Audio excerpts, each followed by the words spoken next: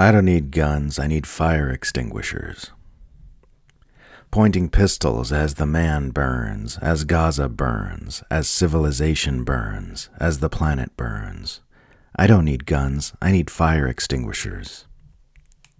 Raytheon racketeers and Pentagon pimps, swollen fat from the blood of unnamed victims glossed over in headlines by the New York Times, while National Guard troops patrol the New York subways and babies with legs like toothpicks fill our screens.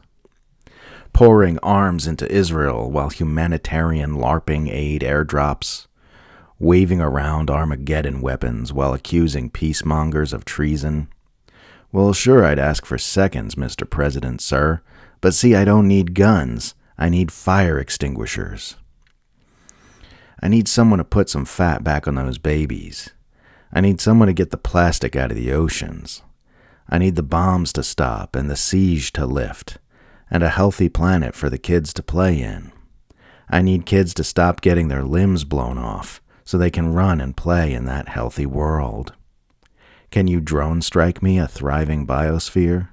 Can you ICBM those Gazans some food? Can you extinguish this fire with your weapons and wars? No? Then get out of the way, man. We don't need guns. We need fire extinguishers. Free Palestine, the man on fire said.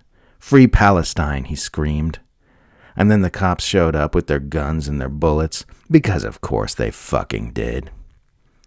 And Gaza still burns, and the world still burns, and our eyes still burn, and our lungs still burn, and our hearts still burn, and our rage still burns, and they promise us the burning will stop if we just add in a few more guns.